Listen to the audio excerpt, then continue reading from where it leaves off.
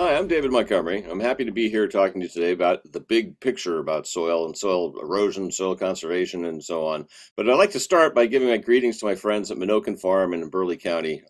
Sorry I couldn't be there in person to talk to you about this, but I'm happy to touch base and follow through on conversations that we've had. I've learned much visiting the farm in the past. So let me get started. Let me share my screen here. I've been asked to talk about the big picture in terms of soil erosion and soil conservation. So many of you may know me as the author or co-author of one of these books, Dirt, the Hidden Half of Nature, Growing a Revolution, or What Your Food Ate. It's a series of books that I've written in collaboration with my wife, Anne Baclay, the co-author on two of them. She's a biologist, I'm a geologist. It's kind of natural maybe that we'd be writing about soil. But back when I wrote Dirt, I never thought that we'd be writing a whole series of books about soils. I started thinking that I wanted to research what had happened in the past, the story of soil erosion in past societies. And I tell that story and that history in the Dirt book, but it opened my eyes to thinking about the problem of land degradation, soil degradation in particular, and what that means for human societies at present and what that means for society in the future going forward. There's a lot of lessons from history in that book. I'll share some of them with you today in terms of trying to lay out the big picture here. But The Hidden Half of Nature, the second book in the series, looks at the role of microbial ecology, the science of bacteria and fungi in the soil in particular, and how that affects the health of crops, how it affects soil fertility, the productivity of the land. It's the science behind how to treat and solve the problems I wrote about in the Dirt book. Growing a Revolution takes that one step further to look at how farmers around the world are adopting regenerative practices to rebuild the fertility of their land, to literally bring life back to their land in remarkably short order in terms of the timescales a geologist like myself tends to think about. And the most recent book, What Your Food Ate, that Ann and I put out last year, it looks at the role of soil health in human health and tries to connect the dots between why taking care of the land in ways that build soil health translate into healthier crops, healthier livestock, and healthier people. Ideas that have been bounced around for a long time, but there's been a lot of science in the last 50 years that actually supports the idea that there are linkages that can be identified and tracked through that whole causal chain going from the soil to us. So let me start here with the big picture. Since I've been asked to talk about the big picture, let's go really big here. Since I am a professor, I wanted to start with a quiz. Now, don't worry about your grade. I'm not going to grade it. There's only one question, and you can choose which is the right answer. But the quiz is, which of these planets would you rather live on? The blue one or the red one? You can take your pick. I'm going to pick the blue one. It's far more habitable. It's got some very major advantages over that red one in terms of, well, first of all, the color. There's a lot of water on Earth, the blue planet. And secondly, there's an atmosphere that we can breathe on Earth. Both those things make it very convenient for habitation by carbon-based life forms like us. But there's a third piece of planetary scale habitability, the really big picture, that often gets left off in the table when we think about what's crucially important to maintain in terms of Earth's life support systems for us and our civilizations.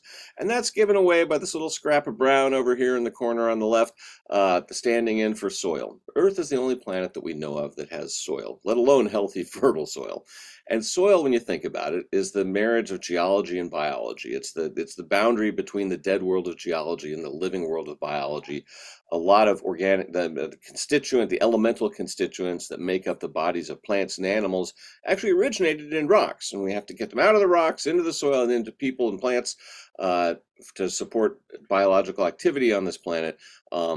And it's that component that I've been focused on and that Ann's been focused on for a while now, and thinking about not what makes it important on the big scale, but how to actually conserve it and to improve it and enhance it on the big scale. And that's an important thing, in part because if you look back at the history of how people have interacted with landscapes since the end of the last ice age, there's a long history of people degrading their landscapes in ways that actually very much influenced the course and fate of the subsequent civilizations and their own descendants. Those are the stories that I wrote about in Dirt when we looked back at the sort of the catalog of human civilization since the end of the last ice age. And I originally thought I was writing a book about soil erosion, and it turned out I wrote a book about the history of farming through the lens of soil erosion, yes.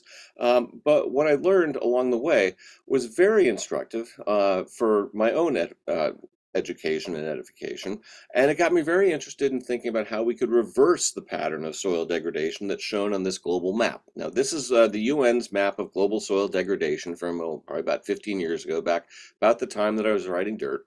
And you'll notice that there's a lot of red on the map, and a lot of degraded and very degraded soil by the UN's estimation. And you can ignore all the yellow areas on the map. You can think of sort of anywhere that people have been living in high concentrations and farming, or places that are climatologically vulnerable show up as either yellow or red. But notice all the red stuff on the map, very degraded soils. They tend to be concentrated in areas where farming and grazing activity have been concentrated for a while in some places, like in North Africa and in the Middle East, or more recently in terms of North and South America, in terms of the degraded areas there. By the best estimates that I can come up with in reviewing the scientific literature, the experts estimate that we've degraded between about a quarter and a third of the world's potentially farmable agricultural land to the point where it's no longer used in agriculture. That's a lot of land that's been put out of commission already in the last 10,000 years, much of it in the last century. But the point of this graph is really to basically make the case that humanity, through our collective actions on this planet, have managed to degrade an awful lot of the soil that we depend on to grow our food.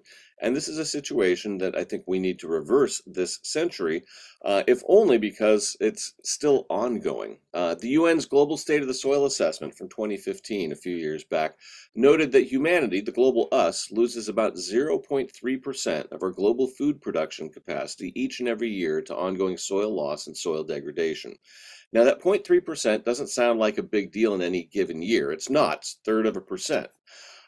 But if you let it play out over the long haul, it adds up. If you take that 0.3% per year and play that out with the way that we're on track to over the rest of this century, it would degrade another quarter to a third of the world's global farmland, which would put us by the year 2100 at probably having degraded close to 50% of our ability to grow food on this planet, while our population increases by another third. That spells trouble down the road.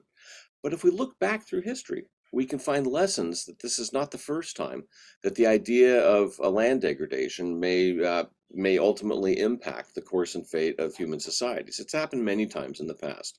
And in researching the Dirt Book, I came away with the conclusion that soil erosion and degradation played a role, and I would argue a key role, in the demise of ancient civilizations all the way back to Neolithic or Bronze Age Europe, or even earlier if you wanted to go back to the earliest days of agriculture in the Middle East. Classical Greece, Rome, the southern United States, Central America, Angkor Wat, the earliest agricultural areas of China. I could go on. I listed them all in the Dirt Book and looked at their histories. But what comes very clear when you look back at the environmental history of agricultural lands is that the kind of soil degradation that has often been attributed to helping to contribute to undermined societies didn't happen simply because of the deforestation that's usually pointed to when thinking about the problem, but it actually came from a different culprit. It was the plow that followed the axe that really was the main culprit in terms of the wholesale loss of soil off of certain regions around the globe so far, and the degradation of agricultural fertility. And that can seem a little counterintuitive. I mean, tillage is one of those things that most of us non-farmers think of. So what farmers do when we think about what farmers do, other than grow food, how do they do it? Well, they plow. It's part of and there's real reasons why farmers have long done that in terms of weed control and preparing seed beds for planting. But the other thing that the plow does, as you're all, I'm sure, aware, is it leaves the soil bare and vulnerable to the erosion by wind or rain after the after the pass of the plow and before plants recolonize that disturbed ground. And turning the land over, it makes it vulnerable to erosion. And this happens to be a very dramatic increase in the pace of erosion that you can track through societies in the past, and having started the clock ticking in terms of the degradation of their soil before it added up to fairly big impacts and big lessons that we can learn, since we're facing a potentially similar situation at a global scale over the course of the coming century, as we're just talking about.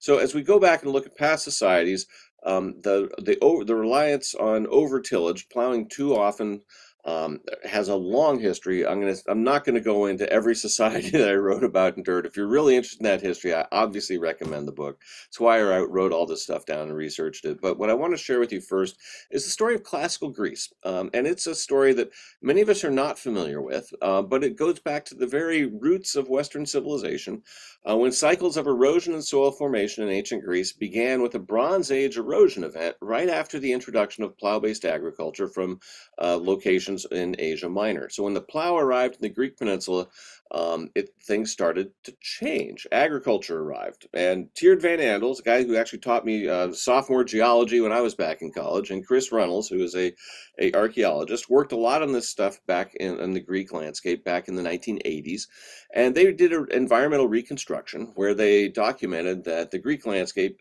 at the arrival of the plow, when agriculture kind of first arrived in the area, it was open oak woodland. So there was space between the trees, about a 1 to 3 feet of soil on the hillsides, rich alluvial valley bottoms down by the streams. And so you can guess where farmers first started farming this landscape. They went for the easily plowed, well-watered land down in the valley bottoms. And then as the population grew, they spread up onto the hillsides such that cultivation, spread from the valley bottoms up onto the hillsides. And by the peak of classical Greece, or by the peak of the Bronze Age in Greece, many areas of Greece, there were fields that extended up the valley sides on sloping hills, almost up to ridge crests. Um, and what happened is that over generations, erosion of that soil ended up piling up down in the valley bottoms. So that if you go there today, what you find is a lot of the soil that used to be on the hillsides is now piled up on top of the alluvium, the old alluvium in the valley bottoms. And you have bare hillsides that have scrubby, mucky vegetation where you can still find Bronze Age agricultural implements that were used to grow wheat or to harvest wheat on those bare hillsides where you could not grow crops today. The extent of the landscape that's potentially farmable has shrunk over time. And this is something that Van Andel and Reynolds were very interested in and wrote about fairly extensively back in the 1980s. And they put this graph together that was one of the graphs that really got me starting to think about writing the Dirt book back in the early 2000s. What they did is they took their archaeological studies, their studies of the geology, soils, and archaeology of the region, and particularly in the southern Argolid, a particular region of southern Greece, where they plotted the population density over time from 6,000 BC up to fairly recently, the millennium, the year 2000, and at different times through history, they estimated how many people were occupying this landscape. And what they found was a very interesting pattern.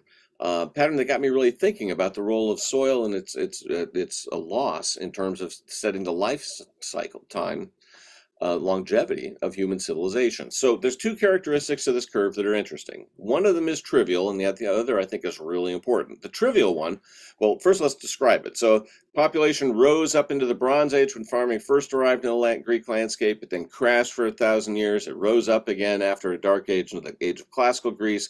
You had another 1,000-year run at high productivity. It crashed again for 1,000 years, and then in the modern age, the population bounced back to its highest level ever.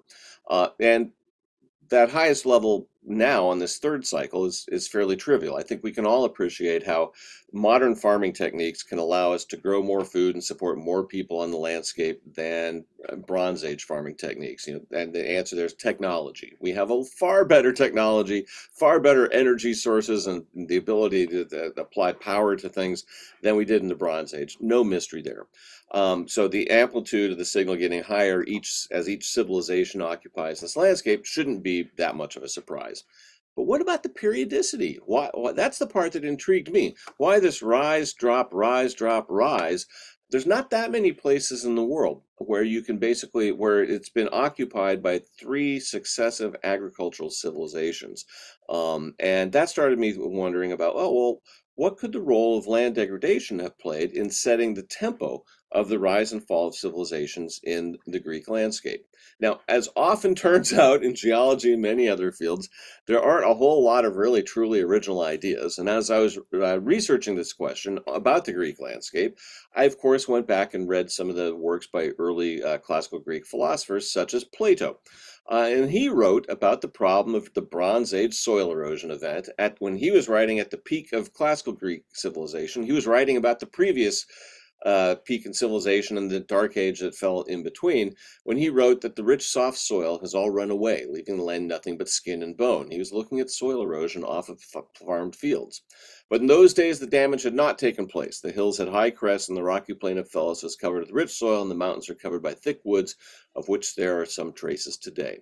He was basically recognizing a previous erosion event that resulted from Bronze Age farming, and he went so far as to look at and describe in his dialogues the state of river mouths draining off the Greek landscape into the Mediterranean, and he compared rivers that had a lot of agricultural activity in their landscape, and he found that they flowed muddy, and they were building big silt-laden deltas out into the Mediterranean. But then when he went to the mouths of rivers that flowed out of undisturbed forested landscapes, in the Greek peninsula, he found that they flowed clear, even in storms, and had very little sediment piling up down at their mouths. And he connected the dots and basically also looked at things like pedestal trees that were up on pedestals around the surrounding fields, and realized that the trees hadn't jacked themselves up out of the ground to stand above the surrounding fields, but the fields had eroded away around trees that the farmers hadn't wanted to clear or plow over. And so he basically really connected the dots between the erosive long-term effects, the multi-generational effects of tillage on the landscape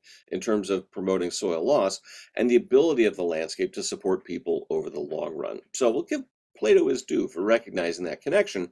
And other people have noticed these kinds of issues throughout the years, and my dirt book was essentially an attempt to update those views with what we've learned and can learn back through modern archaeology as well.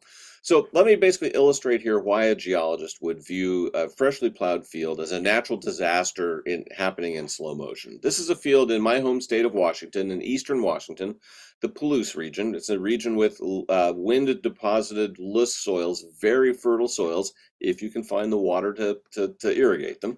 And so there's a lot of dryland farms there, many irrigated ones too. But the point here being that this is a winter wheat. This is a field that's been used for growing winter wheat. And you'll notice there's no crop on it, and it illustrates what happens when you have rain fall onto a freshly plowed field. Those little channels get cut into the landscape everywhere. And they drag soil downhill to some distance, either depositing it further on the bottom of the hill or taking it off to a stream. In a single year, you could erase this over with a single pass of the plow. It would be an agronomic nuisance, not a terribly devastating one. But what happens if it keeps happening year after year after year? And you'll notice the year of this photograph is 1970, decades after the Dust Bowl and its renewed focus and attention on soil conservation in the United States. And this shows you that what can happen on a field like the one I just showed you if those kind of rills keep happening year after year after year. This is also from the Palouse. It's again a winter wheat field. It's on the edge of the field where you have the farmer's fence row up here that he built around a water cistern to protect his water supply. And between the land surface in 1911 was up here when that fence was first built. By 1961, this cliff had developed at the edge of the field. And what had happened? Well, from erosion by all those little rills that would form after the fields were plowed, and also if you always plow in the same direction and push stuff downhill, it shifts stuff gradually downhill. And after 50 years of farming, this particular field was left with a cliff around the edge of that fence. Now, how high is that cliff? This little black bar here is a 1 foot increment on a survey rod. This is about a 5-foot cliff. And that 5 feet eroded off in about 50 years. That's about a foot of erosion every decade. That translates into roughly a loss of an inch of soil every year. There's nowhere on Earth that soils form that fast from scratch by breaking down rocks to make new soil. It turns out, though, that you can convert degraded soil back into healthy soil a lot faster than that. But this kind of a pace of soil loss is just, hard, if not impossible, for nature to keep up with. And therein lies the problem that has plagued many societies in the past. Now, I hope you're sitting there going, well, Dave, that's like one field in one corner of Washington State. How representative is that? Well, and that pace of soil loss, that inch a year kind of a rate, is not representative. It's the most extreme example I could find a good one of, with photographs to go with it, because it's, a very good teaching example. So the right question is, well, what are the more, that, okay, seem like extreme erosion in one field, what about sort of a whole region? So let's look at the Piedmont region in the American Southeast, stretching from Virginia up here in the upper right down to Alabama in the lower left. And this is the hill country in that gray noodle, the Piedmont, not the coastal plain, not the spine of the Appalachians. We could deal with those separately if we wanted to, but Bob Mead and colleagues at the U.S. Geological Survey back in the 1980s or 90s did this regional map of how much topsoil had been lost across the whole Piedmont region. And you'll notice that gray noodle, which is the Piedmont, it's mostly 4 to 10 inches of topsoil loss over most of the region. There's a few areas with less, a few areas with more than 10 inches, but how big a deal is 4 to 10 inches of topsoil loss? Well, if you go back and you read a lot of the original journals of early farmers and plantation owners, early European farmers and plantation owners in this region, they wrote about having only 6 to 12 inches of rich black earth over the relatively sterile subsoil. In other words, almost all the topsoil has been eroded off in just a couple hundred years of post-colonial farming across a broad region of the United States that was one of the early breadbaskets of the North American and European colonies. It kind of puts into perspective what the Romans could have done with a 1,000-year run at the area about the same size in their heartland in central Italy, or what the Greeks did with their 1,000-year run at their landscape a few times. It starts to put into perspective that long-term soil loss can actually add up to really big changes in the landscape that you might expect to affect the descendants who, who would come later in that landscape. And the colonial soil loss was something that was recognized back in colonial times. It was something that people like George Washington, pictured here, or Thomas Jefferson, wrote actually extensively about in their journals and correspondence about their concern over the state of the fertility of the North American land, their North American farming operations, due to the crop yields being higher in their grandparents' days than they were in their days. They were very concerned about declining soil fertility. And Washington, for example, in a 1796 letter to Alexander Hamilton, wrote that a few years more of increased sterility will drive the inhabitants of the Atlantic states westward for support. Whereas if they were taught how to improve the old, instead of going in pursuit of new and productive soils, they would make these acres, which now scarcely yield them anything, turn out beneficial to themselves. One of the key 10 aspects of plantation agriculture in the American South was that you would farm a portion of the plantation, clear the forest, farm it for a while, and you'd get 3 to 5 years of very good productivity out of the land before intensive tobacco cultivation in particular would degrade the soil enough that you would then clear off a new patch of forest and start farming it. And Washington had the foresight to basically predict that the future of the United States as a nation of farmers lay in westward migration, not because of some manifest destiny to overrun the continent. That idea came later, a century later. His idea was that his peers were degrading the soils of the eastern seaboard fast enough that they would be compelled to move across the Appalachians to seek out better, more fertile soils as they degraded the soils of the eastern seaboard. That's essentially the story that played out in the 19th century, and there's interesting ties to the run-up to the Civil War. All that is sort of covered in the Dirt Book.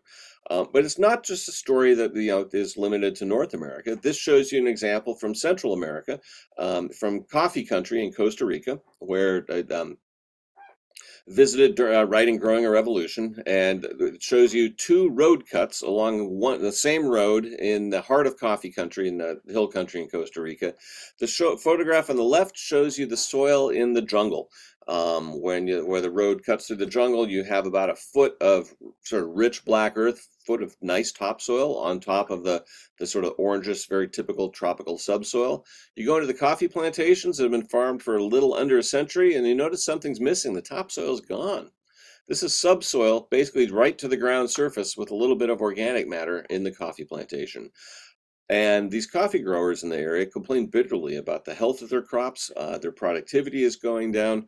They're really struggling to stay in business with their degraded land, and with just 100 years of farming has managed to shed virtually the entire topsoil. So if we then stretch out to the big picture of the entire planet and ask the question of, well, how fast is soil eroding from farms at a planetary basis? We've seen some examples of some pretty extreme local farms. So I basically wanted to ask myself that question while I was writing dirt, and then I took about a month to go into the library one summer when my students were out in the field doing their own uh, thesis work. And I basically compiled all the erosion data I could find off of modern farms, literally vacuumed up, I think it was 1,400 journal papers, 1,400 peer-reviewed papers to come up with an average global soil erosion rate off of of conventionally managed tilled or plowed farms of the average global erosion rate of 1.5 millimeters per year at present. At that pace, it takes less than 20 years to erode an inch of fertile soil. 1.5 millimeters doesn't a year doesn't sound like a very fast pace. Your fingernails probably grow faster than that. But geologically, that's a screamingly fast pace. So how fast does nature make soil? How fast can nature undo the damage that plowing too frequently might cause to an agricultural landscape? Well, nature makes soils at the pace of about 2% of a millimeter a year, about 2 orders of magnitude less than the pace that modern farming is eroding soils off of farms around the world. And at that pace, at nature's pace of building soils, it takes more than 1,000 years to rebuild that inch of soil that modern farming can shed off in about 20 years or so. And I should stress that the erosion problem is not just a modern problem, but we didn't have scientists back in Roman times going out and collecting the sediment yield off of farm fields. We have more data today and more understanding today about what's happening, but the same process is one that affected societies in the past. And it's a process that has not stopped. If we look at North America, Evan Thaler and Isaac Larson and their colleagues at the University of Massachusetts Amherst over the last few years have published a series of papers looking at fairly recent rates of soil erosion across the Midwest of the United States, particularly the Corn Belt. And what they found is the median historical erosion rate, so for the last couple hundred years, the erosion rate across the Midwest of the U.S. has been about 1.8 millimeters a year, actually a little higher than my global estimate for agriculture at present. But again, a geologically screamingly fast pace. And what that has meant is that across the extent of the whole U.S. Corn Belt, 35% of the cultivated areas, or about a third of the land, has lost its A horizon. In soil science parlance, that's basically the topsoil. The American Midwest has already lost about a third of its documented that it's lost about a third of its topsoil in the last few hundred years of farming practices. In other words, we're right on track to repeat what was done in Greece or in Rome or other societies around the world that I wrote about in Dirt. And if we look at the pace at which this net soil loss has happened, and we can cast the big picture question of what does this mean for the longevity of human societies or agricultural societies. So we can take that net soil loss of about 1 millimeter a year. That implies erosion of a 0.5 meter to 1 meter thick hill slope soil would only take about 500 to 1,000 years. And this is the average thickness of soils on most hill slopes around the world, according to the UN's Global Soil Database. And that 500 to 1,000 years, that 1,000-year time frame, that's approximately the lifespan of most major agricultural civilizations outside of major river floodplains. So what is it about big river floodplains that allow tillage-based agriculture to be sustained for long periods of time in places like along the Tigris and Euphrates rivers in modern Iraq, and along the Nile in Egypt? Farmers have been farmed along the Nile for thousands of years, or the big rivers of lowland China, or the Indus and the Brahmaputra in India, where Indian civilization developed and has been farming the same fields for millennia. Why does that work? Well, because think about what happens on a floodplain. It floods. And what do floods do? Well, they don't only bring water, they also bring sediment, silt, sand, clay. And that deposition of fresh sediment, along with that settles from the floodwaters on farm fields, can refresh soil fertility and replace the soil that's lost annually. Remember that average annual global erosion rate from tilled fields of about 1 millimeter a year or so? Well, guess what the size of a single grain of sand is? a half a millimeter to 2 millimeters is your typical range of sizes for sand.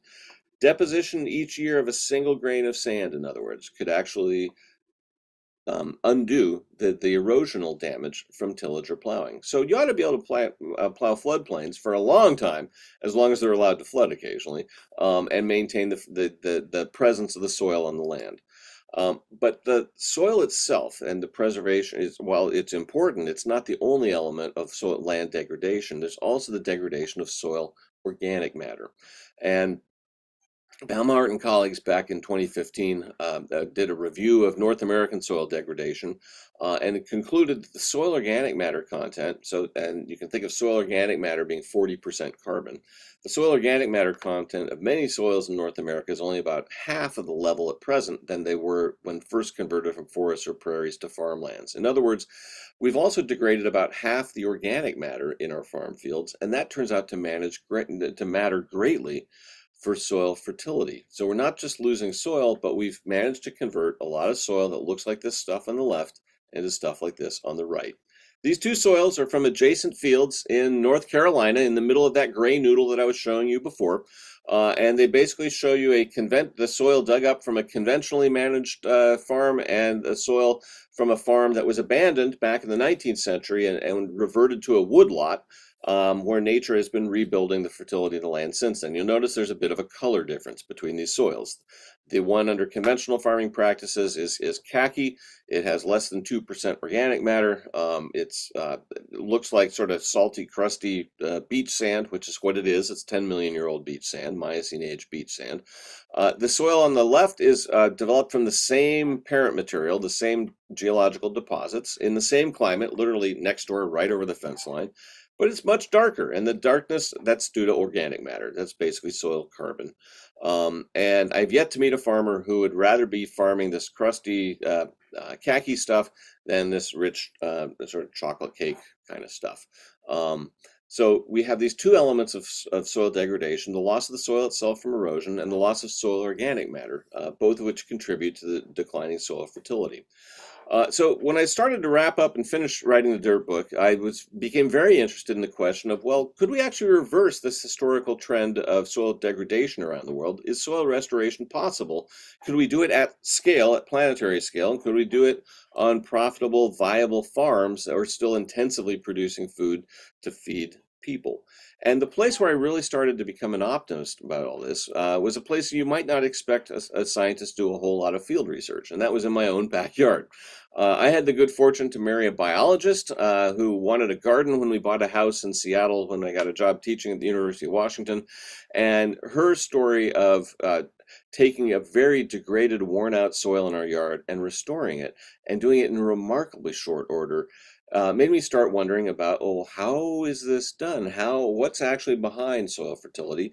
And we worked together on the hidden half of nature to look into the role of soil life in converting soil like this khaki stuff on the right, which is the soil that we started with when we bought our house. It was, again, less than 2% organic matter. There wasn't a single worm beneath our lawn when we pulled it off to build the garden that Anne really wanted as a biologist.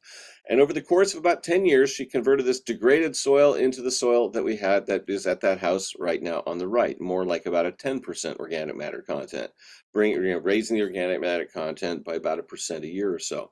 And how did she do that? She did it with intensive composting and mulching for the most part, and not disturbing the soil surface, and feeding the soil food web.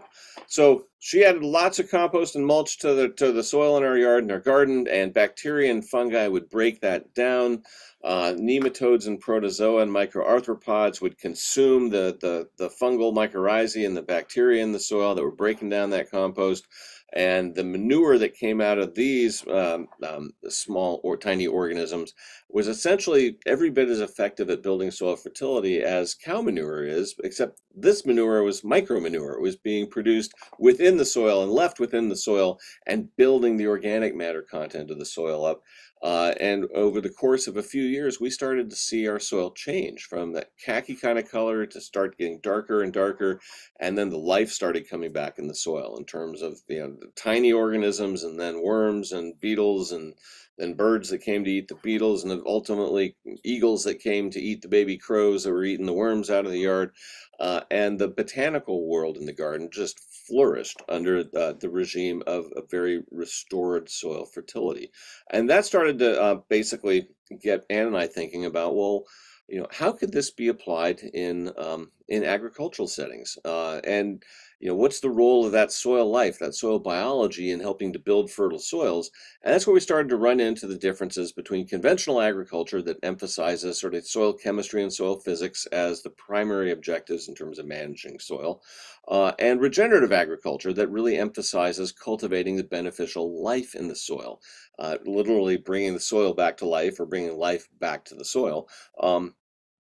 And this opened the door to thinking about, well, it's one thing to rebuild soil fertility on a small lot in an urban setting, and Ann's talk in part two of this will go far more into what she did in the yard, and then also the human health effects of rebuilding foods that are enriched in the nutrients that healthy soil help to provision into our crops and our livestock. But this got me thinking about, it's one thing to rebuild soil on an urban lot, but what about on a fully viable, economically profitable and productive, intensively managed farm? And that led me into the research that led to Growing a Revolution, where I took 6 months away from the University of Washington, in effect, and visited farmers around the world who had been doing to their farms what Ann had done to our yard. And this slide on the right shows you some cores from Ratan Lal's experiments at The Ohio State University, where he's converting khaki soils into much darker, more organic matter-rich soils with no-till and composting methods.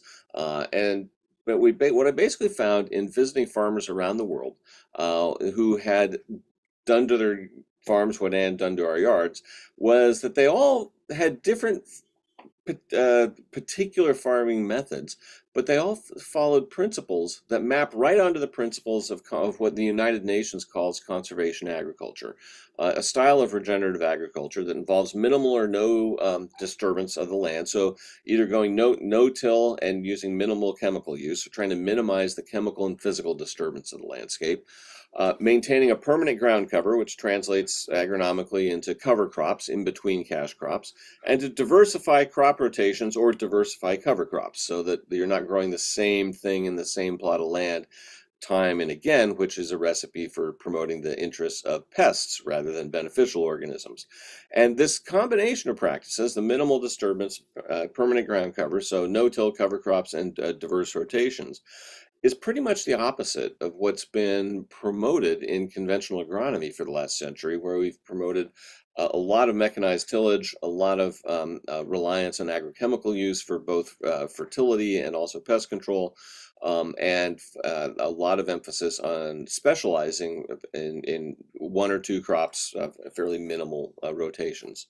What I found is that the farmers who were very successful at rebuilding the fertility of their land subscribed to employed practices that subscribed to those general principles, but the practices really varied. So farmers in Ghana and Equatorial Africa, where I visited on subsistence farms, they were using very different practices than, say, farmers working large acreages in the Dakotas would be using in the U.S. The technologies differed, the kind of crops they're growing would differ, and their practices would differ, but the actual practices followed similar principles. So I'll share with you the stories of a couple of the farmers I visited while writing Growing a Revolution. I actually came through both South and North Dakota, including a stop at Montgomery Farm when I was researching and writing Growing a Revolution. I encourage you to read that part of that book as well.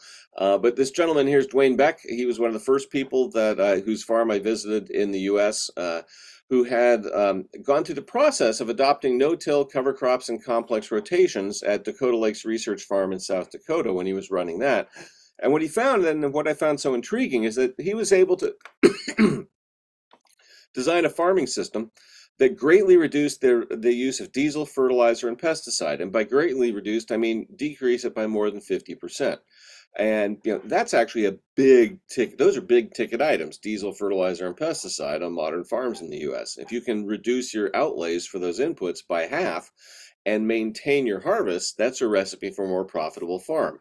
And he walked me through his and a number of the farmers he works with's experience, including this one example where you look at the yield they'd been getting prior to adopting no-till cover crops and complex rotations, and what happened to their yields after they adopted those new methods. Their yields actually bumped up a little bit. So they're harvesting a little more, but they're spending a lot less to do it, and that's a recipe for a more profitable farm. The experience of farmers in Africa was also similar in the sense of the benefits of adopting these more regenerative practices, but the methods employed were completely different. They were non-mechanized, all hand labor, small subsistence farms. And this gentleman here, Kofi Boa, who I love his hat, "Got dirt, get soil." I mean, that's the whole thing right there in a nutshell. He runs the No-Till Center in Kumasi, Ghana, where he's been teaching the villagers around his region how to move from their traditional slash and burn style of agriculture to adopting no-till with cover crops. They get their diversity in by growing many different crops in the same field using hand labor operations. What's happened is that they had really big erosion problems with their traditional slash and burn style of agriculture, and by going to no-till, they've managed to greatly decrease the amount of erosion coming off their fields, basically making erosion a non-issue. And what happened to their crop yields? Well, notice their corn yields went from 1.5 tons per hectare to 4.5 tons. They tripled. Their cowpeas doubled, 0.8 to 1.5. A doubling and tripling of crop yields, that's better than the Green Revolution did in introducing a whole new varieties of crops to the landscape. And what Kofi did is he taught his farmers who did not benefit from the Green Revolution because they didn't have the capital to have access to patented seeds or to fertilizers, synthetic fertilizers in large volumes. What they had was their labor in a small plot of land. He taught them a way to think about their soil differently that led them to being able to greatly increase their harvests, which radically transformed their economic position for the better. The third farmer I'll tell you a little bit about is David Brandt, who farmed Brandt Farm in Carroll, Ohio. Sadly, I just learned the other day that he passed recently. He was a wonderful gentleman who was very kind to me in teaching me about what he did at his farm. He's a giant of regenerative agriculture that will be missed greatly. And here he's modeling his tillage radishes in his field. He basically was kind enough to show me the details of his operation and walk me through what he did in comparison to what his more conventional neighbors did. His conventional neighbors were doing, one of whose soybean fields is shown there in the background. They were using full tillage, 200 pounds of nitrogen, 2.5 quarts of Roundup an acre. That cost them on average of 500 or so bucks an acre. Back in 2015, when I visited, their yield was around 100 bushels an acre for the county average, and at the $4 a bushel they were getting then, that meant that his neighbors were losing 100 bucks an acre. The more corn they planted, the more money they lost. That's not, even a geologist can tell you that that's not a very good business model. What was Brandt doing? He had been doing no-till for 44 years, so he's an early adopter of no-till methods in this area. But then he gradually added cover crops and then diversified his cover crops.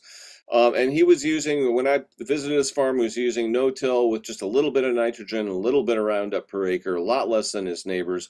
He was only spending 320 bucks an acre. He had a much higher yield than his neighbors. He has very fertile land now.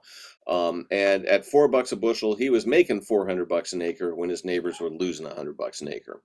That's the kind of math that started me thinking that, wow, these regenerative ideas, these conservation agriculture ideas, might actually really catch on and spread because they seem to be a much better business model for farmers. If you can harvest as much or more and do it by spending less, it's a recipe for a more profitable farm. So how did it work? Well, this is the soil that on David's neighbor's farm back in 2014, right before I visited. The soil on the left is the soil from his farm. Notice there's a color difference. It's kind of like those fields in North Carolina that I was talking about earlier. You've got the khaki stuff with less than 2% organic matter. You have the dark stuff that's probably 6 or 8% or more organic matter on Brandt's farm now. And in rebuilding the health and fertility of his soils through his um, regenerative practices, Brent was able to solidify, greatly reducing his input use to the point where he was much more profitable than his neighbors, than the neighbor's conventional farm. And it was restoring the soil that did it. The last gentleman I'll show you an example from is Gabe Brown. These are his hands. He's out in this field where he was running his market garden.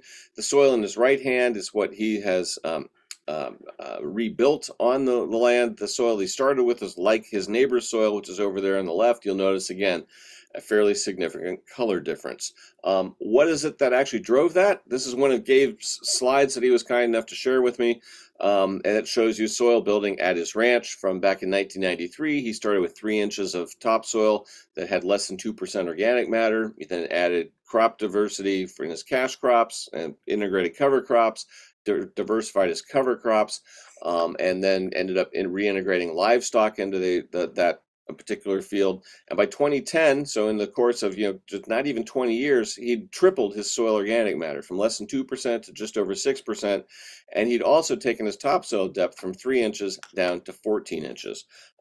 That translates into a whole lot of carbon put into the ground, and it also translated into a whole lot less in terms of input costs for Gabe, and he's got a fairly profitable farm now as well. So there's these soil building practices that can increase the amount of carbon that's in the soil, increase soil fertility, which decreases the need for fertilizers and the need for pesticides. It also can actually help soils hold water, because for every 1% increase in organic matter in a soil, it results in up to 20,000, the storage capacity for up to 20,000 gallons of water per acre. And that's water that, if it sinks into the soil, can be retained there to be taken up by plants. And plants don't just build their biomass from carbon dioxide from the atmosphere through photosynthesis. They need the water part to put together those sugars to build their bodies. And the idea that regenerative farming practices can be more profitable than conventional ones is one that you don't just need to take my word from it, from the experience of the farmers that I visited and interviewed for writing Growing a Revolution, although that was their consistent experience. Claire LeCon and Jonathan Lundgren put a paper out a few years back, in 2018, if I recall correctly, where they compared the expenses and profits from conventional corn and regenerative fields across a good part of the American Midwest. I think it was about 20 compared farm comparison, if I'm recalling right. So if you look at the conventional farms, and these are for cornfields, you're looking at revenue and cost per hectare. So the revenue, the top is where the amount of money that was harvested per hectare on average. You then reduce it by the expenditures for corn seeds, crop insurance, irrigation, fertilizer, all those expenses, drops it down to this level. The white bar at the bottom is the residual that's left over, in other words, the profit. Well, notice for the average of regenerative farms, they harvested more, they had higher yields, and they spent less to grow them, leaving a fatter profit in the end.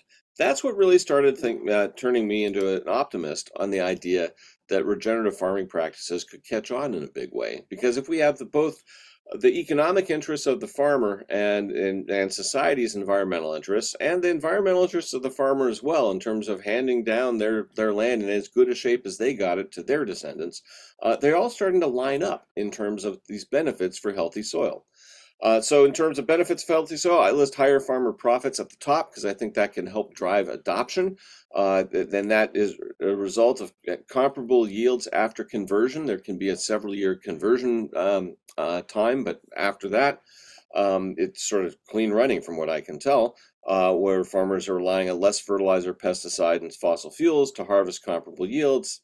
Yeah, that leads to higher profits, but it also results in ancillary benefits in terms of higher levels of soil carbon, which has benefits both for fertility and water retention issues on site, as well as planetary advantages in terms of climate issues. And it also results in less offsite pollution, because the single best way to reduce the input of nitrogen and phosphorus that drive deoxygenation of waterways downstream of farms around in the American Midwest and at the mouth of every major river around the world, there's an anoxic dead zone that's a result of this kind of pollution.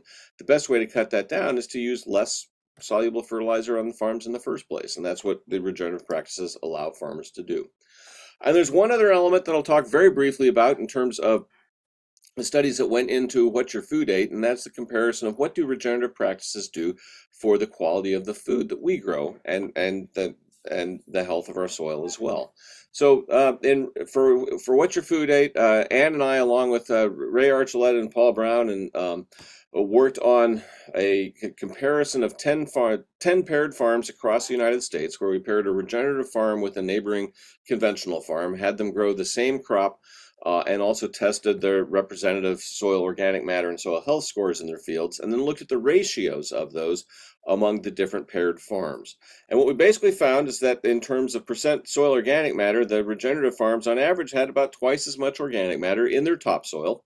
And in terms of soil health scores, they had a Haney score of about 3 times that of the conventional farms. So there seems to be something systematic about these regenerative practices, this combination of no-till, cover crops, and diversity, or maybe adding livestock in the way that that Gabe Brown had done on his farm, can rebuild the health and fertility of the land, and do it in remarkably short order, because the regenerative farmers in this comparison had been doing those combinations of all 3 things for only between 5 and 10 years, which again, to a geologist like myself, is an incredibly fast time frame for doing something like doubling soil organic matter. But it also resulted in differences in what was in the crops coming off the fields. We did a fairly limited comparison of foods. We had a limited budget, small sample sizes, all the usual caveats one would cast. But what we did find is that for phytochemicals, things like carotenoids, phenolics, and phytosterols, compounds plants make through interactions with their microbiome in the soil, the compounds that plants make that have antioxidant and anti-inflammatory properties when they get into our diets. Now, plants aren't making them for us to be healthy. They're making them for their own purposes, but they translate into health effects on for humans, at least according to the medical literature. And certain vitamins had higher levels in the regenerative crops as well. So it seems like there's some evidence for well, and this gives you just sort of a sense of that. The phytochemicals are up 15 to 20%. Micronutrients, certain micronutrients were up 15 to 30%. The soil health scores were 30% higher to a couple times higher on the regenerative farms. It starts to put into perspective that something may be going on here between the health of the land and the health of not only crops, but what gets into our food. And so we can kind of think in terms of the big picture here, that poor soil health can lead to sick crops and farm animals, that can help undermine the health of people in terms of depleted levels of things that are beneficial to our health in our crops. And you can turn that back around, that healthy soil can help support healthy crops and farm animals and translate into healthier people, or at least healthier food, giving people the opportunity to potentially be healthier depending on our other lifestyle choices. Obviously, connecting soil health to human health is fairly complicated. There's a lot of dots to connect in between. That's what we tried to do in writing What Your Food Ate, to take the old arguments by folks like J.I. Rodale and Eve Balfour that healthy soil translates into healthy crops and animals, and that supports the health of people, and look at the science that's come out in the last 80 years that allows you to connect those dots, the individual pairs of dots, and make a coherent argument for how it is soil health may translate into better health for people as well. So where does that leave us today? I think we're at a very unique point in history where we're poised for what I like to call the 5th agricultural revolution. So what were the first 4? Well, the first agricultural revolution really was agriculture in the first place, the idea of cultivating the earth and tilling, settling down and abandoning a hunter and gatherer lifestyle to tend a piece of earth and pass that down to one's descendants. And as that led ultimately to what I like to think of as the second agricultural revolution, which is where societies around the world recognized that elements of soil husbandry mattered to sustaining the fertility of their land. And people learned how to plant legumes in crop rotations, so you get a nitrogen fixer in your crop rotation, or that you can grow a diversity of crops, or let your livestock manure your fields. There's lots of methods for soil husbandry that were independently discovered in different regions around the world, which actually map into some of those elements of conservation agriculture today, because crop rotations and diversity are not new ideas in terms of agriculture for sustaining soil fertility. And the quote from Leonardo there is, "We know more about the movement of celestial bodies than about the soil underfoot," is my favorite Leonardo da Vinci quote, because how many other quotes from 500 years ago in science are as accurate today as they were 500 years ago? Um, the soil and the life forms in it, and the relationships and the partnerships they forge with plants, um, is really one of the new frontiers in science that we're learning an awful lot about each and every year. The third agricultural revolution was when mechanization and industrialization swept through, with the advent of fossil fuels in the late 19th century. It gave us the ability to work more land harder, faster, and that basically translated into more rapid pace of erosion and land degradation in the 20th century than we had seen in previous centuries. The fourth agricultural revolution, I lumped the green revolution and the biotechnology revolution into a single integrated agricultural revolution, sort of the late 20th century technological innovations that led to big increases in crop yields, but continued also to contribute to the degradation of soil health, and to potentially to undermining the nutritional value of the higher yields that we were getting. And where I think we are today is that we're poised for a fifth agricultural revolution, one that's focused more around the ideas of soil health and regenerative agriculture. It's an idea whose time, I think, has come both economically and environmentally, and from a public health perspective. It's a real major opportunity to rethink our relationship to the land, reevaluate how we think about the soil in our farming practices, and to start experimenting with more soil health friendly styles of farming that need not compromise either economic viability of farms, or the environmental viability of sustaining farming over the long run, a trick that so far has been restricted to floodplains. We need to figure out how to do that on all our agricultural land, and prioritizing practices that build soil health, I think, offers us an avenue towards getting there.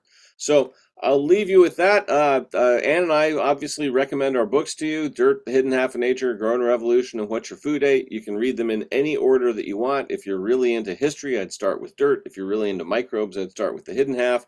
If you want the inspirational examples of some of the early adopters of regenerative agriculture, Growing a Revolution. And if you're interested in the human health connections, What Your Food Ate tries to do a deep dive into the science behind how soil health can translate into human health, for better or for worse. So I will thank you for your attention. Appreciate the opportunity to share this stuff with you, and I will leave you there, and wish you all the best from out here in Seattle.